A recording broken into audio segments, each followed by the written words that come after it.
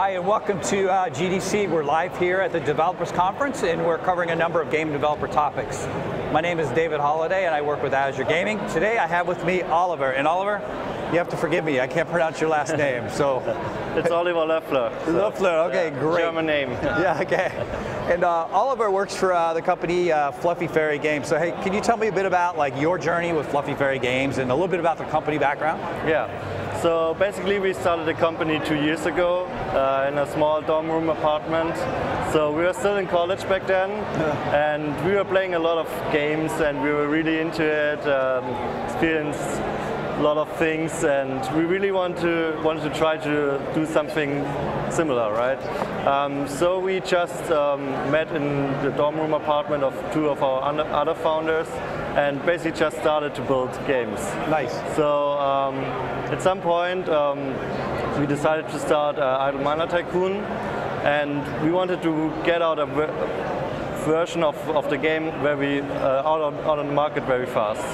So that's why we decided to only do like 2 months of development, get it on the market, and see if it's working. Right. So you're actually a true garage story, right? Yeah, Where you grew from. Now you guys are pretty large. I mean, Idle Miner Tycoon has how many players of that game right now? Yeah. So we have over 30 million downloads. 30 million. Yeah. Wow, that's a significant amount. Yeah. Now, I have to say, I'm a very big fan of the game. I just have to show you this for a second. I don't know if you can see this. For those who play Idle Miner Tycoon, I have unlocked all of my mines and all the islands. Just want you to know. I must say though, it's really interesting is I got addicted to your game. Yeah. And I gave it to my family and some friends at work, and everybody is playing the game and they're all addicted to it. It's fascinating to me. There's a number of things about this game that are just fascinating, keep me coming back. And I love to kind of dig through those and how you guys created that and the process for doing that, because I just find it amazing the formula that you derived on. But just want to say, first of all, love your game, man. Yeah, love your game. And look at that, look at that. So anyway. All right, so let's start with that, because you said something before that when you start the game, you start with just a minimal product. So Can you explain the philosophy? Why would you do that? Yeah, so basically we did that because we wanted to know if the game is actually working out there, if everyone is looking for it, if the players are like it, and so we don't know this beforehand. So before we don't get our game out in the market, we can't really know if it will be successful. So that's why we thought of getting a minimum viable product first, get it on the market, and see if anyone actually wants to play it. Gotcha. How do you figure out what that first set of things is? You just pick and then just keep testing it? Is that how it works? Yeah, so we wanted to have the core gameplay mechanics first. So we want to see if those are working, because if we would add a lot of content and the core gameplay mechanics are already flawed, it wouldn't make any sense. So we really just wanted to know if those are working, and so we decided to only focus on that. So we had a lot of things in mind which we could add, but we really wanted to focus on this core gameplay mechanic first, and everything else could be added later. Very interesting. So when you realize you get that right, then how do you kind of pick the next set of features to add? How do you figure that part out too? Yeah. So once we released our minimum viable product to the market, so we released it on Android and iOS, we wanted to get user feedback very fast, because we didn't want to make a game for us as developers, but we wanted to make it for the users or for the players out there. So we were encouraging the players for sending us emails. We were looking at the store reviews. We also had social media channels set up, so we wanted to try to get a lot of feedback and then get the feedback back into the game as fast as possible. So that's why we decided to do weekly updates. Gotcha. And rolling out the feedback as fast as possible. Gotcha. So you're collecting feedback from a lot of different channels. Now, what technology do you use, first of all, on the client developer side of the world? What do you use for that, for the game? Yeah, so we are using Unity. It's a game engine. So we decided for this because it's very accessible, it's easy to learn, and we could make a fast prototype really quick. So that was quite easy, and yeah, that's why we decided for Unity. We're using C# as a coding language, and Visual Studio mostly for code editor. And yeah, that's basically what we're using to make our games. Gotcha. Okay. Yeah, we love Unity, man. We also love C#. So that's on the client side. Now, you mentioned you also have other server-side technologies now. What are you using on the server side for it? So we are mostly using PlayFab. So it's a backend as a service provider. And what we're using there, they're like predefined packages which we can use, which a lot of other games use as well. So you can think of cloud save, for example, where players can store their save game into cloud and load it to other devices. There are leaderboards, for example, tournaments, and the whole economy can be built up in PlayFab as well. Gotcha. So that's the thing we decided to integrate to get like cool new features out very fast. Gotcha. So you're using PlayFab, and so PlayFab, we just bought PlayFab. So yeah, right. Yeah, I think you know this. Hey, but funny thing. But PlayFab offers what they call LiveOps services. Yeah. And so, did you implement LiveOps from the beginning, or is this something that you added later? So at the beginning we were mostly focusing on the client features. So we added more content. The players were requesting a lot of more content. They wanted to have more mines. Yeah. But at some point we wanted to have something which is like reoccurring, like monthly, something special, very special. And that's why I decided then to integrate like event mines. So these are mines which are scheduled like on a monthly basis currently, and have a very special theme. For example, we had recently St. Patrick's Day event mine, and yeah, so the players really love it because it's something very special, and they get like special rewards out of it. Right. So the engagement is really high. Gotcha. And yeah. And I noticed that too because I was playing, and all of a sudden the St. Patrick's Day mine appeared. Yeah. How do you do that? How do you make that happen? Yeah. So basically, we do some preparations like before the actual event mine starts. So we're doing a new update with like the graphics integrated and stuff like that. But because we have to time it directly, we schedule the time on PlayFab basically. Okay. So we can type in the dates we want to have the event mine live, and then it basically starts a countdown. So we have like 7 days before, it's counting down, and then the event mine starts. So this is like completely on the server side. Okay. Yeah. And so a lot of people talk about LiveOps, and you've talked about it. Like, how would you describe it to somebody? What LiveOps really is like? Yeah.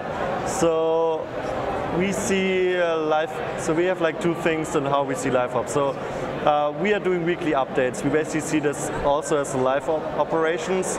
So we're getting in new content, we're adjusting features. So we really see our game as a service basically. Yeah. And then are the things which reoccur like or which we can configure on the server side.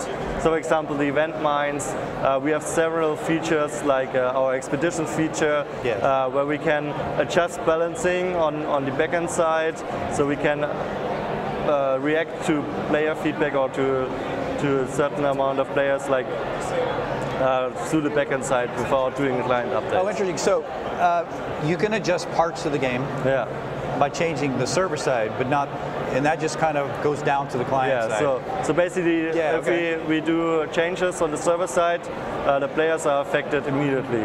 Interesting. So, okay. So you don't have to always push out a new version of the game. You can just feed it in from the server side. Yeah, right. So I can see some event. What are some of the things that enables you to do? I mean, I know you got your event mines and things, but has that changed the model for your development, basically? Yeah. So basically, with that, so releasing new update is always overhead. Of course, we optimize the step so that it's less overhead. But for example, if we want to say, okay, we want to start an event mine now. We could do this by just typing in the date into PlayFab, and it would start now without like doing like a whole new binary update, releasing it on the app stores, which takes time. So with those LiveOps features, we can just schedule it right now. Gotcha. So that's very interesting. So you could react very quickly to a lot of users without having to do a major update. You do it on the server side. Yeah, true. That's super interesting. Can you also tailor it to certain players, like some that are better than others, or do you do that type of stuff too? Or? So currently we're not doing this, but it's something we want to explore in the future. Yeah. So this could be very interesting. So because there are different players out there, they are like the very hardcore players which play like... You mean like the good ones? Yeah, like you. And they are like more casual players. So you can adjust the game like to each segmentation of the player. Gotcha. Yeah. So a different type of player, maybe who spins more or is faster or better, you could target towards those players. Oh, that's very interesting. Yeah. So for example, one thing about event mines. So when a new player starts the event mine, it took him a really long time. He really has to play a lot. But a player who already played like for a very long time and progressed in the game, for him like the event mine is much easier. So what we could do there is basically target different difficulties to the users based on what's the progress in their game. Oh, interesting. Yeah. Okay. So I would obviously get the hardest one, right? Yeah, obviously, right? So, that's super interesting. Yours is a game that is one of the only ones that I actually am willing to watch advertisements. Yeah. Right. The way you've implemented that's genius. If I come back and I'm going to collect some money, I could get double the money if I watch an ad, and I'm watching ads like crazy. I mean, is that something you guys did deliberately? Right? Yeah. So we are focusing on that a lot. So what we didn't want to do is like show ads in your face even if you don't want it, or have like some banner ads. So basically it's you who decides on watching an ad. Yeah. So we want to offer some rewards for the ads. Yes. So players really love to watch those ads because they get more out of the game and can progress faster and don't have to pay any money. Yeah. So that's why we decided to do those rewarded video ads. And like players really request. So at the beginning we had like only one ad network integrated into the game. Yeah. And if players watch a lot of videos there, they don't get any more. And they were really like, the players were really writing us, hey, I want to watch more videos. Yeah, so, I'm like, if a video doesn't come up, I go, oh, I'm quitting. I'm going to come back and get a video. Right? Yeah. So we decided to add more ad networks to actually deliver a lot of videos to the players. And so players really love it. So. Yeah, I'm telling you, it's one of the first games I'm willing to watch. Yeah, because the reward for watching just a quick 30-second is massive in the game, and it's totally worth it. That's great.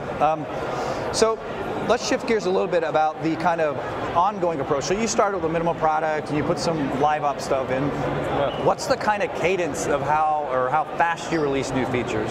Yeah. Like, how do you do that? Yeah. So we are doing weekly updates. Weekly? Okay. Yeah, right.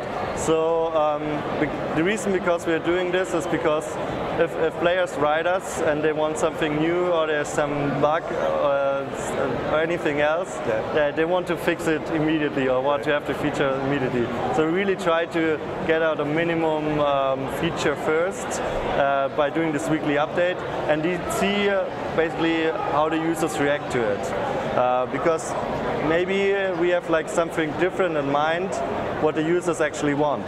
So by getting new updates very fast, we get to know if it's the right thing what we are developing for the users. Gotcha. Yeah. So it'd be a really small feature or part of a feature every week. Yeah, right. And then you figure out if it's working. Yeah, right. And if it's working out, we can expand this feature in the future as well. Okay. And when you release, you're going for iOS and Android. Do you target any one of those first versus the other one? So what we are doing is a staged rollout. We are doing this on Android first because it's better supported there. So what we are doing there is we only roll out a new version to a certain amount of players to test actually if there are any technical bugs or anything which doesn't work out well. And then we already get some feedback from the users. Yeah. So it would only affect a small user base first if we made some mistakes, and we could roll it back again. Yeah, so that's why we're targeting Android first, doing this staged rollout, and then we release it fully on both platforms at the same time. Gotcha. So a small user base, you've got to be able to react quickly. Yeah. So you have something built into that to analyze all that, or you have analytics built into the platform for that? Yeah, so we have different things to measure those things.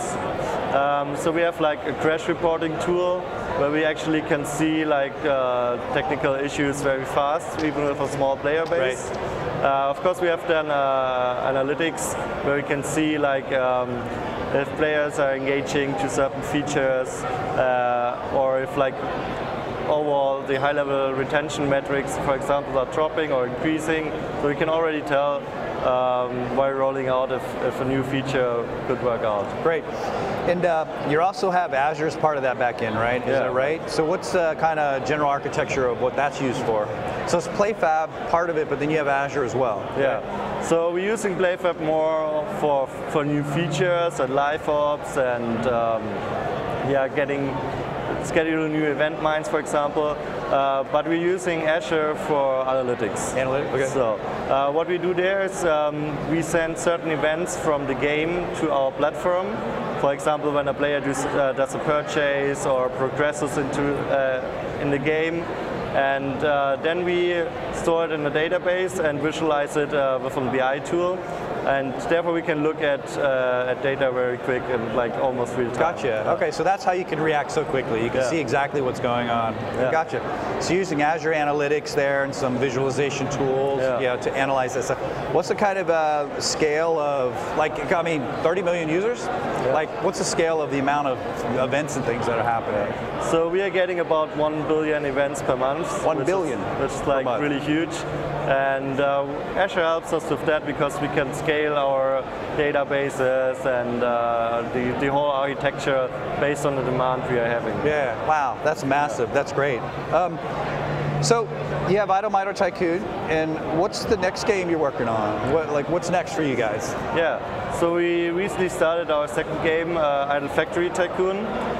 We had like the same approach. So what we did there is only developing it for 2 months to get a minimum viable product. Yeah. We released it into soft launch in end of last year. And right now it looks really promising. We get like good KPI, good retention metrics, and we're gonna release it end of April. Gotcha. On a global commercial. And are you doing anything differently this time with that game versus the first one? So it's also an idle game, so it's in the same. Just for the sake of some people, what is an idle game? Like, what's the style of that game? Yeah, so basically, in an idle game, you're like more of a manager. So you can. So for example, I can explain a little bit about what Idle Miner Tycoon is. So for Idle Miner Tycoon, you have like your mining empire, and you basically the game is working for yourself. So you don't have to click on anything and stuff like that. But you're earning more money, and you can respend it into the game. Yeah. And so you can level up your mine shafts. You can buy new mines and progress into the game. And also, what's the crux behind this is that the game plays itself even though you're not inside the game. Yeah. So if you tap out of the game and coming back in an hour later, you still get the money which the game generated. Yeah. I love that part because I'll set my little miners in motion in my empire and then I'll go away and I can just hear them working inside my phone, and then I come back and I've got all this money. So yeah, it's pretty quick in and out. I like the style of it. So with the new game, it's kind of generally same style. Yeah. Are you starting with the LiveOps this time, or are you going to go start with a minimal viable product? How are you doing it differently this time at all? Yeah, so we integrated PlayFab and our own analytics tool from the beginning. Okay. Because we already built up the tech and we already have the knowledge with PlayFab, so it was quite easy to get it in our second game. So that's why we decided to already integrate to measure like retention and have like the ability to do LiveOps soon as well. Yeah, gotcha. So the backend that you've created already can be reused for the next game. Yeah. Oh, that's great. That's another advantage of the cloud. Gotcha. Okay. One last question for you. Yeah. How are you enjoying GDC? What do you think of this? Oh, it's awesome. There's so many people here. It's really crowded, and having a lot of meetings, so it's really fun. It's a great conference. Yeah, it's good too, man. Hey, Oliver, thank you so much for coming on. I super enjoyed this. And I don't know if I pointed out, but I've unlocked all my mines. So, okay. No, hey man, thanks for coming on. Appreciate it. Thanks. So, okay, good. All right, and thank you all for tuning in today. And this will be the last one of today. So join us back again tomorrow morning for some more. Thanks. Bye.